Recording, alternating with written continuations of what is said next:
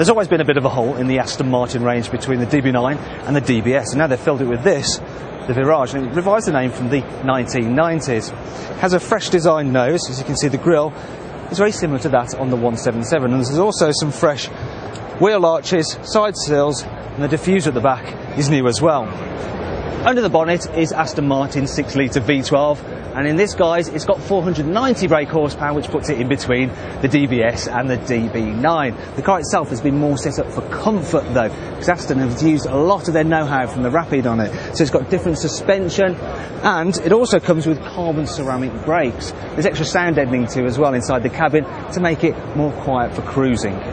Inside, the changes are more minor. There's some nice piping here on the centre console and on the seat.